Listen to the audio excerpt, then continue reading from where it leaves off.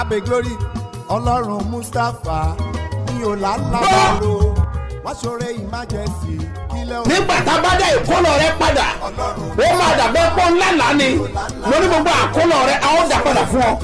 tí gbogbo ẹ tó ń gbọ́ mi lẹ́nìí àsọtẹ́lẹ̀ àkọ́kọ́ tí mo rán jáde sí ayé rẹ nìyí o ti ń fa ìkorò sí inú ayé rẹ ní orúkọ Jésù lónìí àní lónìí lórúkọ Jésù ó yá parẹ́. gbàdúrà fún gbogbo ẹ̀dá tó ń wò mí tó dẹ̀ ń gbọ́ mi lọ́wọ́lọ́wọ́ lórúkọ Jésù ọlọ́run olùbùkún orí afẹ́bùkún fún ọ. jẹ́ kí ọlọ́run àlàáfíà May God of peace kí ó wà pẹ̀lú gbogbo be with ènìyàn everyone tó ń gbọ́ ohùn mi that's hearing my voice jákèjádò àgbáyé in all over the ẹ world. gbọ́ àṣẹ tó tẹnu mi jáde. This is the authority that comes from my mo mouth. sọ̀rọ̀ gẹ́gẹ́ bí wòlíì ọlọ́run I alààyè speak as the prophet of the ní living òní God. ọjọ́ ìsinmi Today, Sunday, ogúnjọ́ oṣù kẹjọ on the ọdún 20th 2023 August 2023. àṣẹlélẹ́yìí o This is authority. bó o bá gbàgbọ́ If you believe, láti òní lọ from today mo wí henceforth, fún ọ pé I declare to you that ogún ògo rẹ your glory tí ayé ti gbà that the enemy has taken away, ogún ògo rẹ the parts of your tí wọ́n ti glory bá ọ pín that they've shared, ogún ọlá the rẹ honor tí ayé gbẹ́sẹ̀ lé that they've stepped ó on. yá gbà lónìí Receive it ó yá today. máa gbà Receive it. ó yá gbà Receive it. ó yá gbà Receive it. sọ pé mo gbà padà. I recover it in the name of Jesus. In the name of Jesus. In the name of Jesus. ó yá gbà padà. wà á lè Recover ṣe bí ọba. it. You reign as Jésù king. Olúwa In wa. Jesus' name. orúkọ mi ò yí My padà. name never changed. hòtẹ́ẹ̀lì yìí ni He's apostle. Dr. smo Mustapha JP Babasebioba láti ìjọ Seed of Christ Golden Church Land of Reality tí olùjọ á wà ní Gbáremú Ìdíòbí airport area ní ìlú Ìbàdàn. Oya wá ṣe bí ọba, Apostle Dr. smo Mustapha Babasebioba lọ́lọ́run máa lò. ọgbọ́dún ìgbà pẹ̀lú ìfàmì òròyìn ọlọ́run lórí Eminence Apostle Dr. smo Mustapha JP Babasebioba divine ọ̀rọ̀ ọ̀rọ̀ látòkè lágorí ìpàdé agbára yìí o látọjọ́ Thursday 17th August di Sunday 17th September ní wòlíì ọlọ́run yóò fi wà ní Sebioba National Camp fún ọgbọ̀n ọjọ́ Babasebioba máa fi ìfàmì òróró yàn agbára ọlọ́run lórí wọn sọtẹ́lẹ̀ sáyé onímọ̀jìpọ̀ tí ìyanu á máa ṣẹlẹ̀ wákàtí nínú àdúrà máa jò pẹ̀lú orin ẹ̀mí ìdánilẹ́kọ̀ọ́ ìrónilágbára àkànṣe àdúrà fáwọn olóṣèlú pẹ̀lú gbogbo oníṣòwò ìwọ náà máa bọ̀ wá pàdé ọlọ́run láàrin ọgbọ̀n ọjọ́ yìí láti Thursday 17th August di Sunday September 2023 wòlíì ọlọ́run alààyè His Eminence Apostle Dr. smo Mustapha JP Babasebioba wọ́n máa dòrò ìtura sórí gbogbo èèyàn Sebioba National Camp tó wà ní AP Junction Lúfúwàpẹ́ bus stop Lúfúwàpẹ́ pínlẹ̀ Ògùn láti ti máa pàdé májẹ̀mú ìpè ìmọ̀ tó gbé àwọn èèyàn sókè ìwọ lọ̀rọ̀ ẹ̀rí kan. ẹ gbọ́ àṣẹ tó tẹnu mi jáde. Listen to the authority that comes from my mouth. gbogbo agbára àti iṣẹ́ òkùnkùn. Every forces and work of darkness. agbára ìjọba rẹ̀. The kingdom of darkness. tí wọ́n ti bẹ̀ wò lójú àlá That rẹ̀. visited you in your dream. tí wọ́n láwọn ti bà nǹkan jẹ́. That said they've destroyed something. kẹ́rọ̀ wọ́n ti gba nǹkan lọ́wọ́ That ẹ̀. they say they've taken away something èmi from sọ you. lórúkọ Olúwa. I pronounce in the name of the gbogbo tí ayé gbà Lord. lọ́wọ́ ẹ̀. Whatsoever the enemy has ó yá taken gbà away from padà. you, recover it. gbogbo iṣẹ́ ibi wọn. Every work, evil work, báàtò bẹ́ẹ̀ náà jẹ́ the Jésù. power in the blood of ó yá kó Jesus parẹ́. will cleanse it. Jésù Olúwa In wa. Jesus' name, our Lord. ẹ káàbọ̀ sí abala àlá. Welcome to the segments of Bùrọ̀jídé. Apostle. amọ̀kú sẹ́ni òní. Ìsinmi ni sà. bá ń wo àlá tó wà lọ́dọ̀ ẹ̀. Ìyá ẹ̀sà arákùnrin ló lálàá ní ojú àlá ẹ̀ ó ní ó jọ bí ẹni wípé wòlíì tóun dámọ̀ lójú ayé ó ń ṣiṣẹ́ olúwa lọ́wọ́ ó wá sọ pé tá lè dá ṣiṣẹ́ olúwa lòun bá sì yọ 100,000 naira lápò obìnrin kan tó wá wà wájú òun dámọ̀ lójú ayé pẹ̀lú ló wá sọ pé owó mi ló mú ibi tó ti ń fa ilé òun ló ti tají. This man dreamed that he was in a congregation in the dream, and the prophets of God known to him make an altar call requesting for donation. He now gave him 100,000, but the woman who sat in front of him said the money belongs to her, and he told her that he has money as he wakes up. now ìkìlọ̀ làlá ẹ̀. This your dream is warning. lẹ́nu ọjọ́ mẹ́ta yìí. These days, má bá wọn sóore àṣehàn. don't do something, do that and be exposed. ká má bàa torí àmọ́ sọ. For people not to be watching you because of má that. sóore àṣehàn. Don't do it. àlá rẹ ló sọ Not to bẹ́ẹ̀. people. Is dákú that what the fèrè náà script yàtọ̀. says? In mo the name of pàṣẹ. Jesus, I decree. gbogbo agbára tí ó fẹ́ sọ ìwọ ọmọ yìí. Every force is monitoring you. agbára tó fẹ́ mọ́nítọ̀ ẹ̀. The forces want to monitor má you. ó yá kó bájà lórúkọ Jésù. Holy Spirit will wàá fight di with aṣẹ́gun. us. Jésù Conqueror. Olúwa wa. In Jesus' name, our Lord.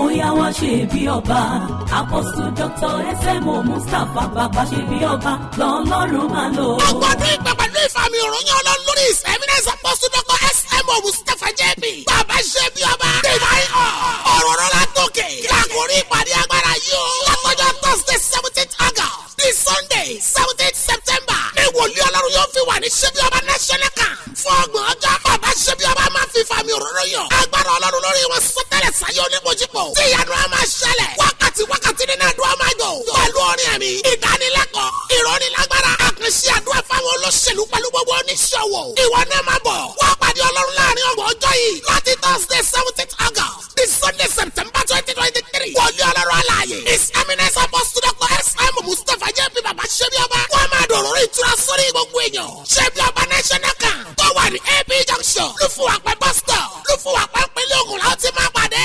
Má jẹ́ mú ìpè ìmá tó gbé àwọn èèyàn sókè. Ìwọ lọ̀rọ̀ ẹ̀rí kan. Orúkọ mi ni Abọ́sẹ̀déọlá. Dádì, ẹ ní fọmọ ṣiṣẹ́ ìránṣẹ́ o, ẹ dẹ̀ ní fàyà ṣiṣẹ́ ìránṣẹ́, ẹ ní fi ẹ̀mí yín ṣiṣẹ́ ìránṣẹ́, ẹ̀mí yín á gùn, ẹ̀mí àwọn ọmọ yín á gùn, ẹ̀mí ìyàwó yín á gùn. Mo lẹ́rìí dádì, ẹ̀rí mi pọ̀. Ó ti pẹ́ tó yẹ kí n ti sọ ẹ̀rí láti bí ọdún kan sẹ́yìn, ṣùgbọ́n mi mọ bí mo ṣe fẹ́ sọ, tí mo fẹ́ sọ báyìí màá ní bá mo ṣe fẹ́ sọ ẹ̀rí yìí. Dádì, ìrì òwúrọ̀ ni mò ń gbọ́. Dádì, ẹnìkan ló sọ fún mi pé kí n máa gbọ́ Babasebioba. Ó ní kí n máa gbọ́, ó ní program yẹn ló dáa. Ọjọ́ náà ó sọ fún mi ní ìrọ̀lẹ́ ó dìdájí, mo wá gbé sí rédíò yẹn, mo bẹ̀rẹ̀ sí ń gbọ́ àdúrà yín bá mi lára mu. Dádì, lájọ́ tí mo ti ń gbọ́ program yín ní ìrì òwúrọ̀, ebi ò pa mí látàárọ̀ dálẹ́ rí. Bó ti ẹ̀wù kọ́ta gbógun, mo ń borí wọn ni. Mo kò nínú yàrá kan, èmi àti àwọn ọmọ mẹ́ta, gédégédé mẹ́ta, mo di ẹni tó wọnú 2-bedroom flat lórí ìrì òwúrọ̀ tí mò ń gbọ́ ní gbogbo ìgbà. Débi pé àwọn compound tí mò ń gbé tẹ́lẹ̀ ní yàrá kan, wọ́n sọ mí lẹ́nu, wọ́n ní wọ́n máa ń bú mi ni, wọ́n máa ń sọ̀rọ̀ sí mi. Àwọn ọmọ tí mo bí gan fúnra mi gan mọ́ sọ pé bàbá mi ni Babasebioba. Wọ́n máa ń fi mí ṣe yẹ̀yẹ́ ni. Lẹ́yìn pé rédíò tí mo fi ń gbọ́ tó máa fẹ́ mú dání bàbá kan fi gbọ́n kankan màá ní láíláí, màá ní ká máa gbé rédíò yẹn sílẹ̀. Àwọn ọmọ mi sọ mí lórúkọ, àwọn ará àdúgbò gan sọ mí lórúkọ. Dádì, tí n bá ní kí n mọ̀ sọ̀rọ̀ lọ, ilé àṣú, ilé àtúmọ̀. Òróró, mo rán yàn ní òróró. Mi ò dé program yín rí o, mo rán yàn lóróró ni. Labour mi ni mo rán, ó dẹ̀ bá mi ra òróró àti omi. Òróró àti omi yẹn ni mo gbé kò nínú yàrá kan, ni mo gbé dé yàrá méjì 2-bedroom flat ilé ńlá. So òróró àti omi yìí ó jí òkú ọmọ mi dìde. Ó jí òkú ní ẹni tó ti kú. Òróró ni mo bù sí lẹ́nu àti omi, ọmọ yẹn ó dẹ̀ jí dìde. Dádì, àdúrà yín gbà o, ẹni bá làdúrà yóò gbà. Ẹni yẹn ti kú, wọn àti ìsinmi. Àdúrà yín gbà dádì, àdúrà yín gbà. Àdúrà rẹ̀ òwúrọ̀ ó ń gbà lára mi, ó ń gbà lára àwọn ọmọ mi, ó ń gbà lára ìdílé mi. Nínú ẹbí mi, dádì, wọ́n ra ilẹ̀ rí dé pé mo kọ́lé. Bàbá tó bí mi lọ́mọ ò ra ilẹ̀ rí dé pé mo kọ́lé. Ìyá mi ò ra ilẹ̀ dé pé mo kọ́lé. Ilé onílé òun ni wọ́n kú sí. Kó tó di pé ìyá mi kú ni mo ti ra ilẹ̀ lórí omi àti òróró. Dádì, mi rí yín rí o, mi ìfojú mi rí yín rí báyìí pé bóyá mo lọ bá yín rí pé ẹ gbàdúrà fún mi ọ̀ ẹ gbọ́wọ́lé mi. Ìrì òwúrọ̀ nìkan ni mo ń gbọ́. Omi àti òróró òun ló jẹ́ kí èmi náà di ẹni tó ní ilẹ̀ tí mo mọ iye tán ta ilẹ̀ àti block. Ọ̀tá ń gbógun o, but wọ́n borí mi. Wọ́n ń gbógun láti pé kí n má lè dáwọ́lé ilé yẹn. Wọ́n ń gbógun pé kí n tẹ̀ mọ́ lè rí ilẹ̀ yẹn rà, ṣùgbọ́n òróró àti omi ó ṣe gbogbo iṣẹ́ fún mi ní gbogbo ìrìn àjò mi. Bó tiẹ̀ wù pé wọ́n tiẹ̀ ti ń gbógun dè sí. Òróró àti omi ó jẹ́ kí n dẹni tó ní ilẹ̀, mo dẹ̀ ń kọ́ lọ. Òróró àti omi Babasebioba ó jí ọmọ mi dìde kúrò nípò òkú, torí ọmọ yẹn kú sílẹ̀, ó kú tó ti gan. Ó mú rìmúùtù dání báyìí, rìmúùtù gan àlè yọ rìmúùtù kò ní ọwọ́ ẹ̀, ṣùgbọ́n òróró àti omi bó ṣe kàn ní ara báyìí, ọmọ tó ti kú ó dẹ̀ jí dìde. Dádì, ọmọ yín ò ní kú, ìyàwó yín ò ní kú, ẹ̀yin náà ò ní kú ní kékeré, ẹ máa dàgbà, ẹ mọ̀ dàgbà lágbára ọlọ́mi tó gbàdúrà fún yín o but ẹ mọ̀ dàgbà ẹ mọ̀ dàgbà ẹ mọ̀ dàgbà tẹ mọ̀ darúgbó dáadáa tẹ mọ̀ pẹ́ fún wa dádì. Dádì mo ti lẹ́rìí o ẹ̀rí mi pọ̀ ilé tí mò ń kọ́ yìí àwọn èṣù fẹ́ gbógun pé kí n má lè rí kọ́ mọ́ dádì mo fẹ́ ní ẹ̀rí mi ẹ jọ̀ọ́ ẹ gbàdúrà fún mi ẹ ṣàdúrà fún mi kí n kọ́ ilé yẹn kí ọdún yìí tó parí December happy new year inú ilé yẹn mo ti fẹ́ kí happy new year December mo fẹ́ lẹ́rìí ńlá lórí ilé yẹn kójú lè ti àwọn ọ̀tá lé bàbá àwọn ọ̀tá àjọbí kójú lè tì wọ́n. ṣe rí ìgbà tí mo fẹ́ ṣe òkú bàbá mi nínú ìdílé bàbá mi wọ́n ṣe ìnáwó gidi kan rí níbẹ̀. ìgbà tí mo fẹ́ ṣe òkú bàbá mi ìgbà tí mo ṣe òkú bàbá mi ó jọ wọ́n lójú wọ́n tó ń lépa láti pa mí ṣùgbọ́n òróró bàbá síbẹ̀ bá mo ń gbé kiri ni kí n wà nínú tọ́lẹ̀tì ó wà lẹ́gbẹ̀ẹ́ bí tí mo wà kò síbi tí n bá wà òróró bàbá ó ń wà pẹ̀lú mi àti omi ni òróró bàbá ti di omi tí mò ń mu ó ti di omi ara àti ẹ̀jẹ̀ ara ó ti di fún mi àtàwọn ọmọ mi. dádì ẹ ṣàdúrà fún mi ẹ jẹ́ kí n kọ́ ilé ìparí December mo fẹ́ kí happy new year nínú ilé yẹn mo fẹ́ kí happy new year nínú ilé yẹn dádì ẹ ṣàdúrà fún mi mo tún fẹ́ lẹ́rìí tó tún ju ẹ̀rí lọ mo fẹ́ ní ẹ̀rí tó ju eléyìí tí mo sọ yìí mo fẹ́ ní eléyìí tó ju ẹ̀rí mo fẹ́ ní lọ ẹ jọ̀ọ́ dádì ẹ ṣàdúrà fún mi kí n kọ́ ilé yẹn parí kí n kí happy new year nínú ilé yìí kí n kí happy new year kí n tún lè lẹ́rìí tó ju ẹ̀rí báyìí lọ ẹ ṣàdúrà fún mi dádì. gbé ọwọ́ ẹ sókè Lift up your ẹ head. pariwo You shall. Olúwa Lord, àṣẹ àṣeyọrí authority of ẹ success. gbé wọ̀ mẹ́ Let it come upon ó yá àdúrà. Orúkọ Jésù, orúkọ Jésù, orúkọ Jésù.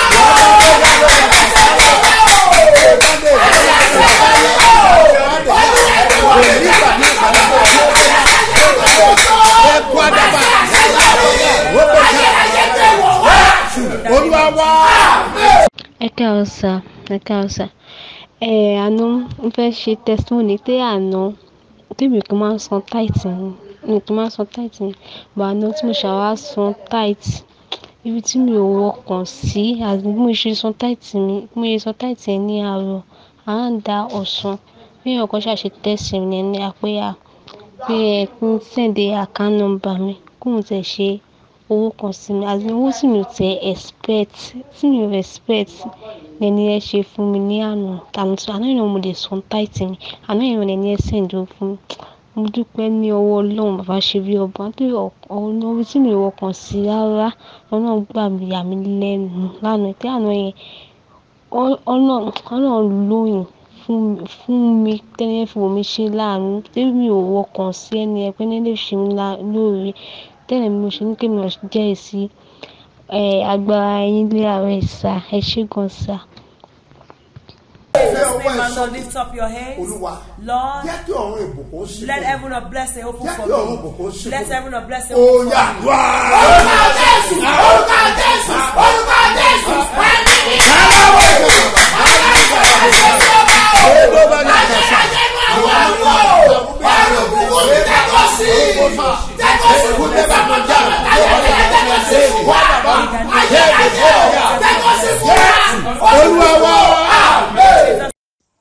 Ọlọ́run ṣe bí ọba o mo ṣe bá o mo ṣe bá torí pé ó ń gbàdúrà mo dúpẹ́ lọ́wọ́ Ọlọ́run orúkọ mi ni Ògbónjúbọ́lá Yẹmisí láti ìlú Ìbàdàn ọmọ ìjọ lórí afẹ́fẹ́ mo dúpẹ́ lọ́wọ́ Ọlọ́run bàbá ṣe bí ọba tó ń ṣe bírànú ayé mi ẹ̀gbọ́n mi kan ló introduce bàbá ṣe bí ọba sí mi mo ń gbọ́rọ̀ òwúrọ̀ lọ́sàn-án mo ń gbọ́ ti alẹ́ lẹ́nu ìgbà tí mo dẹ̀ sì bẹ̀rẹ̀ sí gbọ́rọ̀ bàbá ṣe bí ọba pẹ̀lú àdúrà tí wọ́n ń ṣe fún wa mo rí ìyípadà gidi nínú ayé mi lórí iṣẹ́ mi lórí ayé mi òrèpọ̀ Ọlọ́run dábìrà mi ò tọrọ jẹ mi ò tọrọ mú ìrètí àti májẹ̀mú Ọlọ́run dẹ̀ ń ṣe nínú ayé mi mo béèrè lọ́wọ́ Ọlọ́run wípé ìwọ Ọlọ́run táìmù tí bàbá ṣe bí ọba ní pé ká jẹ iṣu ìlérí àti májẹ̀mú dẹ̀ ṣẹlẹ̀ nítorí pé mo ní nǹkan kan láti ṣe pé ìwọ Ọlọ́run mo bì ọ́ náà àánú rẹ̀ kí ní ìjó bọ́ sí bí ọkọ ọmọ mi bó ṣe ránṣẹ́ láti ìlú Amẹ́ríkà nìyẹn tó dẹ̀ ṣe fún mi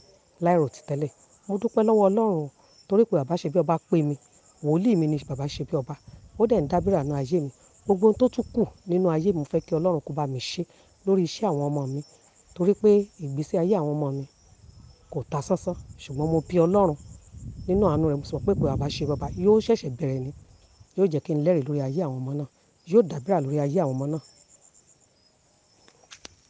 yóò ṣèyanu lórí ayé àwọn ọmọ náà.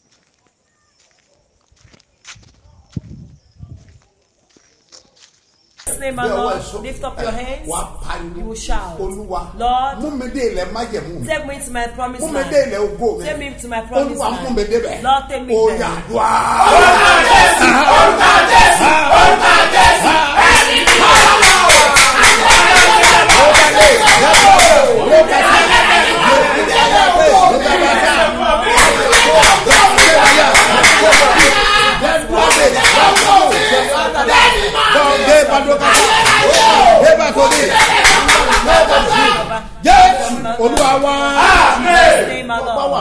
If you're on Facebook, share this program. Type your prayer point in the name of Jesus. I authority will lift you up. Oya wa ṣe bí ọba, Apostle Dr. SMO Mustapha Babasebioba lọ́lọ́run máa lò. Ọgbọ́dún ìpè pẹ̀lú ìfàmì òròyìn ọlọ́run lórí Eminence Apostle Dr. SMO Mustapha JP Babasebioba. Ọ̀rọ̀ rọ̀ látòkè. Lákòrí ìpàdé agbára yìí o. Látọjọ́ Thursday 17th August ní Sunday 17th September. Ní wòlíì ọlọ́run yóò fi wà ní Sebioba National Camp. Fún ọgbọ̀n ọjọ́ Babasebioba máa fi ìfàmì òròyìn agbára ọlọ́run lórí wọn sọtẹ́lẹ̀ sáyé onímọ̀jìpọ̀. Tí ìyanu a máa ṣẹlẹ̀. Wákàtí nínú àdúrà máa jọ. Pẹ̀lú orin ẹ̀mí, ìdánilẹ́kọ̀ọ́, ìrọ̀nilágbára, àkànṣe àdúrà fáwọn olóṣèlú pẹ̀lú gbogbo oníṣòwò. Ìwọ náà máa bọ̀. Wá pàdé ọlọ́run láàrin ọgbọ̀n ọjọ́ yìí. Láti Thursday 17th August ní Sunday September 2023. Wòlíì ọlọ́run alààyè. His Eminence Apostle Dr. SMO Mustapha JP Babasebioba. Wọ́n máa dòrò ìtura sórí gbogbo èèyàn. Sebioba National Camp tó wà ní AP Junction. Lúfùwàpẹ́ bus stop. Lúfùwàpẹ́ pínlẹ̀ Ògùn láti máa pàdé. Má jẹ́ mú ìpè ìmá tó gbé àwọn èèyàn sókè. Ìwọ lọ̀rọ̀ ẹ̀rí kan. Olóore ọ̀fẹ́ ẹlẹ́rù níyì Ọlọ́run àgbáyé mo gbé ọ̀gá olóore ọ̀fẹ́ lóore ọ̀fẹ́ ẹlẹ́rù níyì Ọlọ́run àgbáyé mo gbé ọ̀gá ẹni tó ń gbénú mi ó dáyà tọ̀run lọ ẹni tó ń gbénú mi ó dáyà tọ̀run lọ òkú ọbẹ̀ ni ó sùn ipá tó borí ipá òkú ọbẹ̀ ni ó sùn inú mi ló fi ṣe bùgbé ẹni tó ń gbénú mi ó dáyà tọ̀run lọ ẹni tó ń gbénú mi ó dáyà tọ̀run lọ ẹni tó ń gbénú mi ó dáyà tọ̀run lọ òkú ọbẹ̀ ni ó sùn ipá tó borí ipá òkú ọbẹ̀ ni ó sùn inú mi ló fi ṣe bùgbé ẹni tó ń gbénú mi ó dáyà tọ̀run lọ ó jẹ́ bàbá fún mi ó jẹ́ bàbá fún mi ó jẹ́ bàbá fún mi ó jẹ́ bàbá fún mi nínú iná kọjá mi ó jẹ́ bàbá fún mi nínú ìdánwò mi ó jẹ́ bàbá fún mi ó jẹ́ bàbá fún mi ó jẹ́ bàbá fún mi ó jẹ́ bàbá fún mi ó jẹ́ bàbá fún mi nínú ìlà kọjá mi ó jẹ́ bàbá fún mi nínú ìdánwò mi ó jẹ́ bàbá fún mi. Ògo ẹ̀yin bàbá o. Ẹ̀yin bàbá. Ògo ẹ̀yin bàbá. Ògo ẹ̀yin bàbá. In the name of Jesus. All of you that you are rejoicing right now. Those of you that you are happy. You that your joy is full. You are marking your birthday today. You are marking your wedding anniversary. You are dedicating new car. Or you are doing housewarming. Or you are doing naming ceremony. Or you just receive your visa. I see that your home is full of joy. Listen to me, sir. ní pàdé ìbànújẹ́. Sorrow will not mix with your joy. Bíbélì wípé The Bible says àwọn tó ń yọ̀ the people that ẹ rejoice, máa bá wọn yọ̀. rejoice with them. Àwọn tó ń yọ̀ The people that ẹ máa bá wọn rejoice, yọ̀. rejoice with Èmi them. náà darapọ̀ mọ́ yín I join you. ní fámìlì yẹn láti bá yín yọ̀ Your lónìí. family to rejoice with Ẹ you. la brago lẹ́sà. In the name of Ayọ̀ Jesus. yẹn máa pọ̀ sí lórúkọ Jésù. My joy will mean Mo ní ayọ̀ yẹn máa pọ̀ sí. my joy will multiply. Ògbọ́n yóò fa àlàyé rẹ̀. Your will Ẹ ó manifest sì in máa your ṣe bí life. ọba. Happy birthday and happy wedding anniversary. Lórúkọ Jésù In the name of ẹ ó rí Jesus. àánú gbà. Now onílọ́pẹ́ 4 days. Ìtọ́ ọjọ́ mẹ́rin. Gbáko. Exact 4 days. Tá a ti wà ní national headquarters. That we are the national headquarters. Ó dẹ̀ ní agbára. And it's very powerful. Ó ní agbára. It's powerful. Àwọn ìṣòro yẹn le gan. Those videos are very great. Iṣẹ́ agbára ń ṣẹlẹ̀. Miraculous things Àti happen. ọ̀pọ̀lọpọ̀ èrí. And a lot of Mo testimony. lè sọ fún ọ fún gbọ́dọ̀ ní testimony. And I say you must have testimony. O gbọ́dọ̀ ní testimony. You must have Ọlọ́run testimony. gbọ́dọ̀ bẹ ayé ẹ̀. God must visit your life. Ìtẹ̀rẹ́ gbọ́dọ̀ yí padà. Your story must change. Ìwọ náà gbọ́dọ̀ wà lára àwọn tó máa kọ́ ní ayé. You too must be part of people that will sing Ní òní ọjọ́ ìsinmi. Today Sunday. Àsọtẹ́lẹ̀ lélẹ́yìn. This prophecy. Ìsinmi ayọ̀. The rest of Àti joy ògo. and of glory Yóò wọnú ayé ẹ̀ lórúkọ Jésù. will come to your life in Ọlọ́run Jesus' tẹ̀ dá àwọn name. májẹ̀mú fún wa. God make covenant with Mo us. dẹ̀ ti sọ fún gbogbo ènìyàn pé. And I've told everybody tó o bá that ń bọ̀ ní national camp you have láàárọ̀ come yìí. to national camp this Mú morning. ápù ẹ̀ dání. Come along with your Mo apple. gbàgbé pé Don't forget that. aago mẹ́sàn-án la fẹ́ ṣe tán. We will close by 9 a.m. Màá dẹ̀ kúrò mẹ́. And I will leave Ó di headquarters. to the Tó o bá ń headquarters. bọ̀ ní headquarters If you láàárọ̀ are yìí. coming to headquarters this Má gbàgbé morning, ápù ẹ̀ don't sílé. forget your apple at Olúwa ló home. ní ká fi The gbàdúrà. Lord asks us to pray with Nínú us. àwẹ̀ àti àdúrà In báyìí. fasting and prayer like Àti this, àwọn ìṣòro tó ní and agbára. the great powerful O video, nílò encounter pẹ̀lú wòlíì. you need ìbánipọ̀ pẹ̀lú wòlíì. Ìdílé tó yẹ pé màá sáré pa mi. That's how I try my possible Gbogbo tó best, bá ná mi. whatever will cost Láti lè me dé bùbá rẹ. to get to Kí you, ògo rẹ kó lè jáde. for your glory to Àwọn mi bí manifest. wòlíì. I'm saying as a Gbogbo ẹni prophet, bá gbàgbọ́. whosoever that believes, Àlógo rẹ máa jáde. your glory will manifest. Bíbélì. The Ó Bible, ní àwọn ìbùkún. it has a blessing. But ó ní kíì. We are kọ́kọ́rọ́. Kí ló dé tá a sọ àwọn kíì yẹn nù? Why do you lost the Ẹ key? jẹ́ ká wo ìkan láàárọ̀ yìí. Let's look at wonders. A lọ sínú ìwé ní Sáàmù. We'll look to book of Psalm, Orí kìíní. chapter 1. Ẹsẹ̀ kẹta alákọ̀ọ́kọ́ wò. We'll firstly read verse Ẹ 3. jẹ́ àwọn ìlérí Ọlọ́run bó ṣe pọ̀ Let's tó. look at the promise Fún of àwọn God. ènìyàn How rẹ̀. is it for his people? Àwọn tó mọ̀ ọ́n. The people that know Àní him. àwọn tí ń ké pé. People that call unto Ẹ bá wọn tó wí. me. Let's see what it says. yóò sì dàbí igi tí a gbìn sí etí ipa odò. Bíbélì sọ fún ọ pé ó máa dàbí igi tí a gbìn sí etí The ìpadù. Bible tells us that you will be like a tree planted by the river. Oh yes. tí ń so èso rẹ̀ jáde ní àkókò rẹ̀. Gbogbo àkókò tó yẹ kó ṣèso kì í mí sí ẹ. The due season that's supposed to be fruitful will not be missed. Àsìkò tó yẹ kó rí àlá tó The máa time rí. you receive and last you receive. Tó yẹ kó tà yóò tà. The time that you have says you have. Kọ́sítọ́mà wọlé kọ́sítọ́mà That wọlé. customer will come in, they will Gbogbo come. tí ń fẹ́ pátá. Whatsoever that Ló she máa ń wants, tẹ̀ lọ́wọ́. we will get them. Yes. ewé rẹ̀ kì yóò sì rẹ̀. Ewé rẹ̀ ò lé And his rẹ̀. leaf can never be withered. Ọmọ rẹ̀ ò lè ṣẹ́kú. The children can never die. Wọn ò lè sìnkú ọmọ. They will not bury children. Bẹ́ẹ̀ ni ìwọ ló ń ṣe ìlérí fún. We promise you. Ọ ìtàn síbẹ̀. It's not full. àti ohunkóhun tí ó ṣe ni yóò máa ṣe déédéé. Gbogbo tó o bá gbọ́ wọlé láyé. Whatsoever he doeth A ṣe rere ni. shall prosper it. Bó bẹ̀rẹ̀ ẹsẹ̀. He will start to Yóò work. ṣàṣeyọrí. He will succeed. Bó fọ́ lé gbéyàwó. He will have marriage. Àṣeyọrí. He will succeed. Bó lọ lé ìwé. He will go to school. Àṣeyọrí. He will succeed. Ìlérí Ọlọ́run àti májẹ̀mú The ni. promise of But God. he has a key. Ṣùgbọ́n ní kọ́kọ́rọ́. And if you lost the key, Tó bá ti sọ kọ́kọ́rọ́ náà you nù. cannot achieve the blessings. O ò lè rí àwọn ìbùkún So náà. ó yẹ kó sọ àwọn kọ́kọ́rọ́ yìí You're nù. supposed not to miss out this key. Àwọn kọ́kọ́rọ́ tá ń sọnù yìí Key that we learn. ló fà táwọn ìlérí Ọlọ́run ò fi ṣe. Make why the promise of God Báwo tarries. ṣàwárí kọ́kọ́rọ́ ní ẹsẹ̀ kẹ́lẹ́? Let's look for the key in Kí ló the wí? verse ìbùkún ni 1. fún ọkùnrin náà. Ìbùkún ni fún ọkùnrin Blessed náà. is the man Tí Ìbí tẹ̀ máa sọ pé àtobìnrin ni. and woman. Bẹ́ẹ̀ ni Yes. ìbùkún ni fún ọkùnrin náà Blessed is the man àti obìnrin and the woman. tí kò ṣe kíni. tí kò rìn ní ìmọ̀ àwọn ènìyàn búburú. Number 1 nìyẹn. That's the àkọ́kọ́. tí kò dúró ní ọ̀nà àwọn ẹlẹ́ṣẹ̀. Number 2. That's secondly. tí kò sì jókòó ní ibùjókòó àwọn ẹlẹ́gàn. Ọ̀gbọ́n báwọn. Can you hear that? Marry. Don't walk. Má dúró. Don't wait. Má jòkó. And sit. Bíbélì sọ bẹ́ẹ̀. That's what the Bible says. Marry. Don't walk. Má dúró. Don't stand. Má jòkó. And sit. Ìbùkún ni fún ọkùnrin náà. Blessed is the man Tí kò rìn that walketh ní not ìmọ̀ àwọn ènìyàn búburú. in the counsel of the Tí ungodly. kò dúró That standeth ní ọ̀nà àwọn ẹlẹ́ṣẹ̀. in the way of Tí sinner. kò jókòó That ní sitteth ibùjókòó àwọn not in ẹlẹ́gàn. the seat of discomfort. Èwo ló ń bá rìn? Which one did you walk with?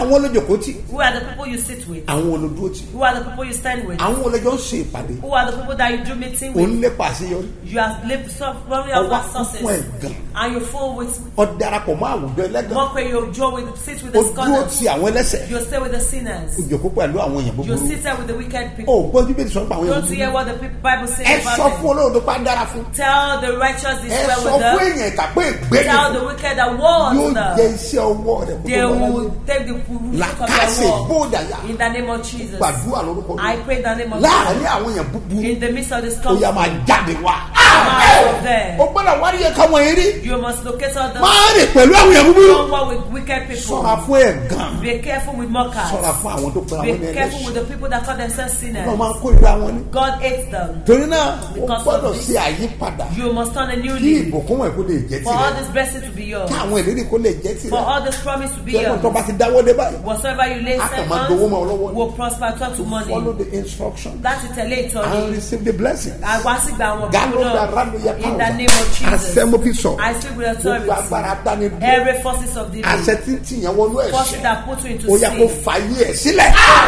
Live your ní life. màálù aláwọ̀ yàtọ̀. In the name of mo ní Jesus. kó fàyè ẹ̀ sílẹ̀. Live your mo ní life. kó fàyè ẹ̀ sílẹ̀. Live your life. ọlọ́run ní àwọn ètò tó dára fún God un. have good plans for you. ṣùgbọ́n But àwọn tó bá sọ kéèyàn ó ṣe. whatever he asks you to do. ẹ tó gbọ́ ni Don't ó you ní hear? kó o rántí ọjọ́ ìsinmi láti yà á sí Say mímọ́. remember the Sabbath day to make it ìwé holy. ẹ́xọ́dù orí ogún. The book of Exodus chapter àwọn ilé 20. iṣẹ́ pàtàkì. All these are very rántí important. ọjọ́ ìsinmi láti yà á Remember sí the Sabbath day mímọ́. to make it You holy. don't need anybody to force you before you go to the church. O nílò fún ẹnìkan ní láti fi tí To wọ́n sọ àwọn ọmọ tó lọ worship lé him. ìjọsìn. To Láti worship sìn. because ó ṣèlérí Because make promise. nínú ìwé ẹ́xọ́dù kan náà. In the book of same chapter Exodus. 23 Chapter 23. verse 25. Verse 25. ohun tó wí ni pé What it says is that ẹ̀yin ó máa sìn you mí. will serve me. èmi ó bùkún fún oúnjẹ I will rẹ. bless your meal. iye ọjọ́ rẹ ni èmi ó And your kún. days will be numbered. obìnrin kan kì yóò No ṣẹ́nu. woman will have bẹ́ẹ̀ ni miscarriage. kì yóò yàgàn. Thou will not be barren. God is expecting you today Ọlọ́run retí rẹ to lónìí serve him. láti torí ọjọ́ sìn ìsinmi ni. because of kì í Sabbath ṣe day. ijó ọ̀sẹ̀ rárá. It's not the day tàbí of ọjọ́ God ọ̀fọ̀sọ. or the day you wash àbí ọjọ́ clothes ìpàdé. or the day of meeting. àṣàyàn ọjọ́ ni. It's a special lẹ́gàlò bàdígàlà. In the name of Jesus. gbogbo ẹ̀ ń bá lè sàmì. So that I can say ní òní amen. àní lónìí. Today and today. ọlọ́run máa dá sí ọ̀rọ̀ rẹ. Ọlọ́run will involve your case. ọlọ́run á dá sí ọ̀rọ̀ rẹ. Involve your gbọ́dọ̀ case. sá.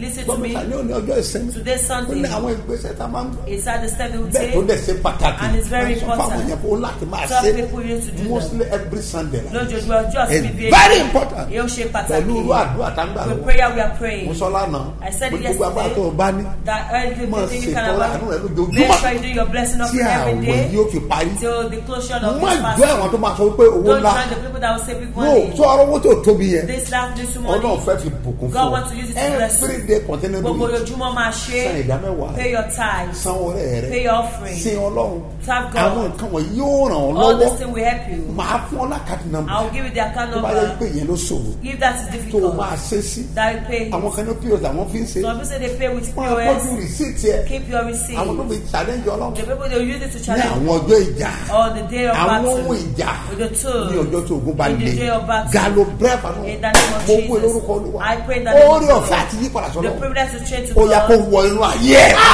Come to your mo life. bá rẹ̀ kó kọ́ sílẹ̀. Take your pen and mo write fẹ́ it. fún ọ ní account I number. want to give you the account number.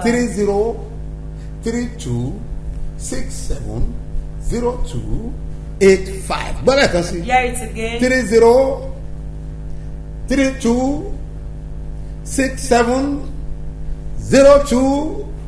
3032670285. Mustapha Solomon Moses ló máa gbé jáde ní Fort Bank. èkejì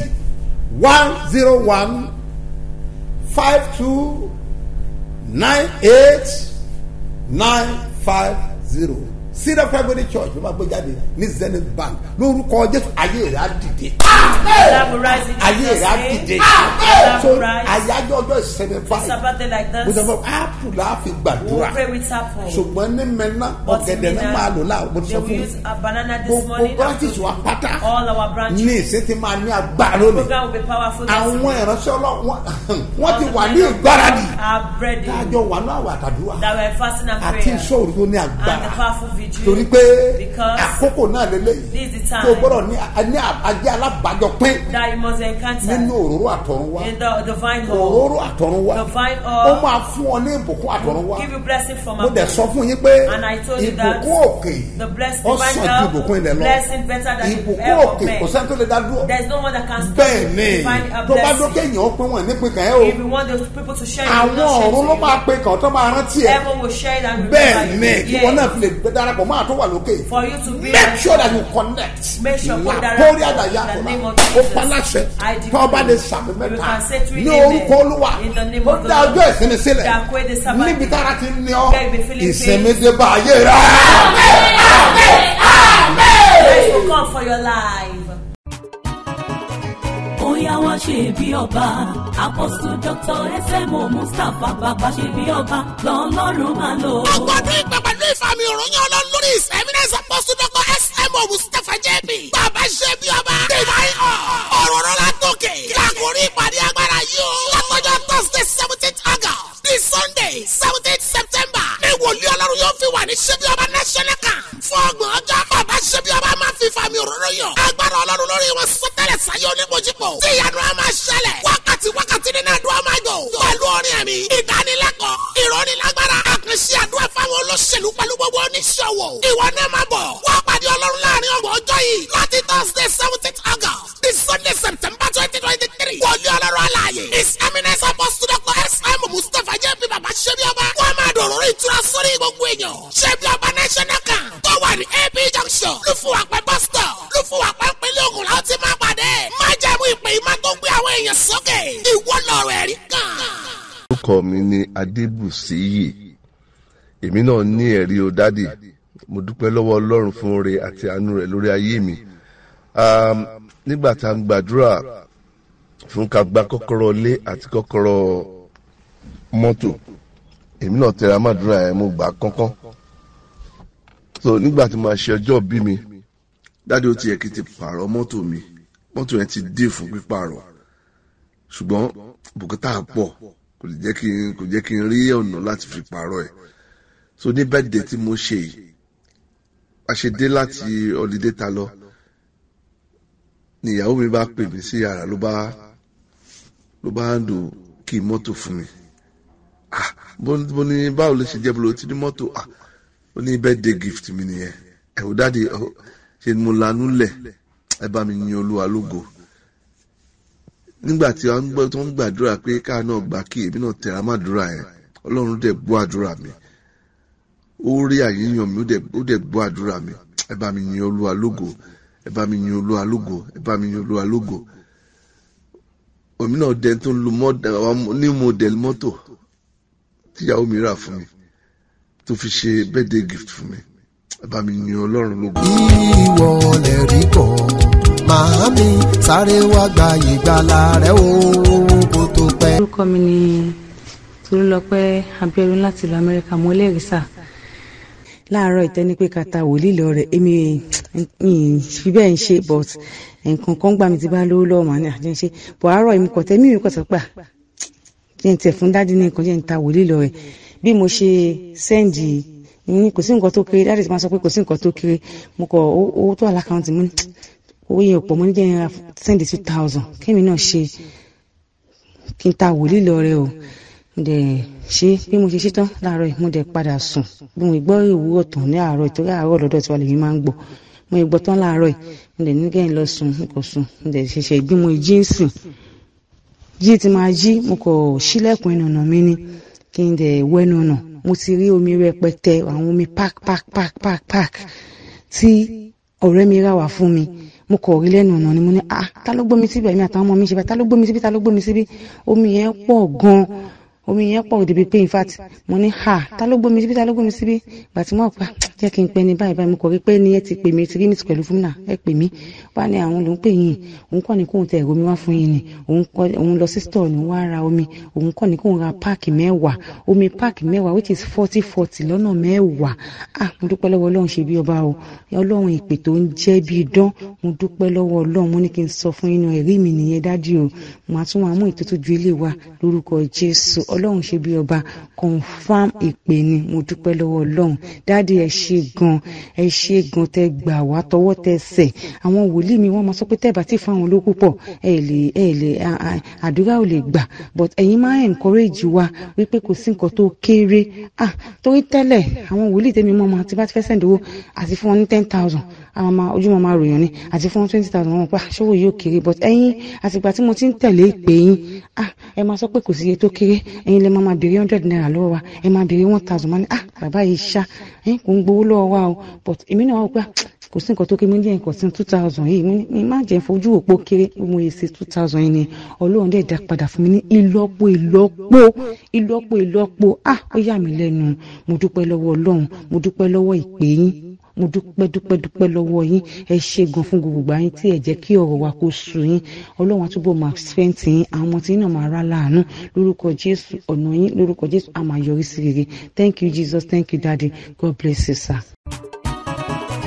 Bóyá wá ṣe bí ọba, Apostle Dr. SMO Mustapha Babasebioba lọ́lọ́run máa lò. Ọgbọ́dún ìpè pẹ̀lú ìfàmì òròyìn ọlọ́run lórí His Eminence Apostle Dr. SMO Mustapha JP Babasebioba. Divine ọ̀rọ̀ rọ̀ látòkè. Lákòrí ìpàdé agbára yìí o. Látọjọ́ Thursday 17th August di Sunday 17th September. Ní wòlíì ọlọ́run yóò fi wà ní Sebioba National Camp. Fún ọgbọ̀n ọjọ́, Babasebioba máa fi ìfàmì òróró yàn. Agbára ọlọ́run lórí wọn sọtẹ́lẹ̀ sáyé onímọ̀jípọ̀. Tí ìyanu á máa ṣẹlẹ̀. Wákàtí nínú àdúrà máa gò. Pẹ̀lú orin ẹ̀mí, ìdánilẹ́kọ̀ọ́, ìrónilágbára, àkànṣe àdúrà fáwọn olóṣèlú pẹ̀lú gbogbo oníṣòwò. Ìwọ náà máa bọ̀. Wá pàdé ọlọ́run láàrin ọgbọ̀n ọjọ́ yìí. Láti Thursday 17th August di Sunday September 2023. Wòlíì ọlọ́run alààyè. His Eminence Apostle Dr. SMO Mustapha JP Babasebioba. Wọ́n máa dòrò ìtura sórí gbogbo èèyàn. Sebioba National Camp tó wà ní AP Junction. Lúfúwàpẹ́ bus stop. Lúfúwàpẹ́ pínlẹ̀ Ògùn láti ti máa pàdé. Má jẹ́mu ìpè ìmá tó gbé àwọn èèyàn sókè. Ìwọ lọ̀rọ̀ ẹ̀rí kan. In the name of the Lord. Ẹni tó ní àṣẹ lọ́wọ́. The one that holds authority. Ẹni tó ní májẹ̀mú lọ́wọ́. That holds covenant. Ni mo sọ fún ìwọ àyànfẹ́. Ní orúkọ Jésù. In the name wà of ní Jesus. testimony. You have testimony. Wà ní testimony. Wà ní testimony. Wà ní testimony. Wà ní testimony. Wà ní testimony. Yóò dẹ̀ dára fún ọ. Wà á dẹ̀ ṣe bí ọba. Jésù Olúwa wa. In Jesus' name, our Lord. Ẹlábúrà nù ta In the name of bẹ́ẹ̀ Jesus. kò lé bàlá In yìí. the mighty name Mo of sọ fún ọ Jesus. lónìí. I declare to you Àní today. lónìí I kó said òun today, tó wọ̀. before the end of Àánú the ọ̀run ló ń Mercy kọ́ of kó máa God. ṣe àwárí ẹ̀. Locate Yóò you. dẹ̀ dára fún ọ. Amen. Kọ́ wa ní wọ́n sọ fún ọ. I Ó want to ṣe say something pàtàkì. very important. Torí tí wòlíì bá tọ́ ẹ sọ́nà. If prophet guide you, Gbogbo agbára tó bá ní. whatever you Rí can kó o do, ṣe. make sure you do Wà it. lára àwọn tí ń san ìdá Be mẹ́wàá. part of the people that pay tithes, Wà lára àwọn tí ń san ọrẹ. pay offering, Wà lára àwọn tí ń ṣe èdìdì. one of the people that seal offering. Àwọn nǹkan wọ̀nyí kì í ṣe tipátipá iye kan. All this thing is not reformed with a But price. make sure pé o ṣe Make sure you do it kí ọ̀run rẹ kó lè ṣí. for your heaven to be open. Bẹ́ẹ̀ yẹn bá ń gbàdúrà. If you're praying, Ó ní àwọn ipa tiẹ̀ tí wọ́n máa kó. it has your own impact you Nígbà tí n make. bá kó ipa tèmi. When I make my own Nígbà impact, tí bá yẹ kí n gbà mo gbà wẹ̀. when I'm fasting, Àkókò àdúrà mo gbà. the time of prayer I Àkókò pray, ìṣòro mo ṣe. time of vigil I Tí mo do ṣe tèmi. that I pay my own Àkókò tiẹ̀ impact. náà. Yours too. Make sure kó o ṣe. Pray that you pay you do it. Ọlọ́run ò ní ṣe ọ́ láláì ní. God will not make you Gbogbo tó laugh. bá dáwọ́ láyé Whatever you lay hands yóò on, máa yọrí sí rere. will Ó sọ prosper. àsọtẹ́lẹ̀ I prophesy ní orúkọ Jésù. in the name of Ayé ẹ̀ á Jesus. dìde. Love will Nọ́mbà rise. 2. Èkejì. Àpẹẹrẹ ìgbàgbọ́ ẹ̀. Your symbol of Eléyìí ṣe faith pàtàkì. is very important. Màmá kan ṣe testimony A náà. woman testified. Ẹ̀rù bà mí gbà tí mo I gbọ́. was scared when I saw it. Màmá yẹn ẹni tí mo mọ̀ dáadáa The ni. woman is well known to me. Wọ́n láwọn mú mántù. She took her mantle Àwọn dẹ̀ fi kọ́fà picture ọmọ àwọn. and used to cover her Wọ́n daughter's sí lójú àlá o. She's not in the dream. Lójú ẹsẹ̀. Immediately, Àwọn ilé alágbà kékeré kan. she saw a little Ó lizard dẹ̀ fò jáde kúrò ní that picture. flew out of the photograph. Ibo ni alágbà ti wà? Where does the Ṣé lizard nínú come from? fọ́tò náà àbí nínú Is mántù? it in the photo or Wọ́n ní kò mantle? yé àwọn rárá. She said she didn't Àwọn understand. dẹ̀ wọ àwọn òdẹ̀rí. And she said for her she couldn't see. Wọ́n wá sọ lójú àná. She stepped in that tree. Wọ́n wá rí wípé She saw that alágbàjá lára àwọn. a lizard come out from her. Níbo ló ti jáde gan? Where exactly does it come from? Bẹ́ẹ̀ sì ni And yet, lójú ẹsẹ̀ immediately, àwọn rí wípé they saw that omi kan wá there's a water ó dẹ̀ fọ àwọn. that cleans her. gbogbo àwọn àmì tí bẹ́ẹ̀ lára All the mark upon her was cleansed. nípa àpẹẹrẹ ìgbàgbọ́. Through that symbol of faith. ẹnìkan gbọ́ mi. Somebody is hearing àpẹẹrẹ me. ìgbàgbọ́ ẹ̀. Your symbol of lórúkọ faith. Jésù. In the name ó of máa Jesus. fún ọ ní testimony. We'll give you bí wọ́n ṣe gba testimony. ìṣẹ́gun nìyẹn. That was how she received her ẹ gbọ́ mi victory. sà. Listen to me, irú sir. àwọn kan wọ́n ni. Such àmì things burúkú ni. is an evil man. àmì kórìíra. His mark of hatred jáde kúrò nínú fọ́tò. comes out from the photo. ní ojú ọ̀sán gangan. In the afternoon. mo wí lórúkọ Olúwa. I pronounce bí in the o name bá of rí the àpẹẹrẹ Lord. àgbọ̀ ẹ̀ gbá You can hold your symbol of wá dé faith. bòṣàlá. In the name of àṣẹ Jesus. ìyanu. Authority of ìtúsílẹ̀ àti miracle, ìwòsàn. deliverance and ó yá kó healing. wọnú ẹ̀. ẹ gbọ́ mi sà. Listen to me, sir. máa gbàgbé o. Don't forget. make sure pé o mú apple tẹ̀ dání. Make sure you come along with our àárọ̀ yìí máa ní agbára. This morning will be powerful. ní national camp. In the national aago camp. mẹ́sàn-án. By 9 mo ti a.m. kúrò mẹ́. I will leave. mo ń bọ̀ nínú Ìbàdàn. I'm coming ẹ to gbọ́ mi Ibadan. sà. Listen to ẹ me, gbọ́ sir. mi sà. Listen to me, sir. èlò ni wọ́n ta apple èyí How ọ̀kan. much did they send an èlò ni apple? Olúwa wí lélẹ̀. The Lord said. mo dání. Come along with Ọlọ́run your pẹ̀lú apple and wòlíì. meet with God with I bless with you. prophet Ó dẹ̀ máa blessing. ṣiṣẹ́ agbára. And it's what powerful. Gbọ́ mi sà, Listen to àánú me, ọlá sir. tójú rere ẹ̀. Mercy and Ó favor máa of ṣe God. àwárí ẹ̀. Ó wà báyìí pé Don't forget that. Jerusalem tọ̀wọ̀ orílẹ̀ èlò mi ẹlẹ́mẹ̀ tí bá kú ẹkùn ìgbókùn ní ebè ayọ̀ nígbà wọlé èmi yóò rà lẹ́yìn ìsinmi táyé. After rest on earth. ìsinmi tí ìjọba ọ̀run. The rest of the kingdom of èmi àti God. wọ́ You and a I. ò ní sọnù. Amen. àpẹẹrẹ bàbá rẹ yóò ṣiṣẹ́ àmì. Symbol of faith, word for signs and wonder, word for deliverance, yóò ṣe ìdáǹdè. word for salvation. wà lẹ́nu ẹ̀rí. You have a testimony. Olúwa wa. In Jesus' name. ọdún sẹ́nìkan. Praise somebody. Ṣé dá lójú pé. Assure them that I testify. Oya wá ṣe bí ọba, Apostle Dr. S.M.O. Mustapha Babasebioba lọ́lọ́run máa lò. ọgbọ́dún ìgbà pẹ̀lú ìfàmì òròyìn ọlọ́run lórí His Eminence Apostle Dr. S.M.O. Mustapha JP. Babasebioba. divine ọ̀rọ̀ rọ̀ látòkè. lákòrí ìpàdé agbára yìí o. látọjọ́ Thursday 17th August ní Sunday 17th September. ní wòlíì ọlọ́run yóò fi wà ní Sebioba National Camp. fún ọgbọ̀n ọjọ́ Babasebioba máa fi ìfàmì òróró yàn. agbára ọlọ́run lórí wọn sọtẹ́lẹ̀ sáyé onímọ̀jìpọ̀. tí ìyanu á máa ṣẹlẹ̀.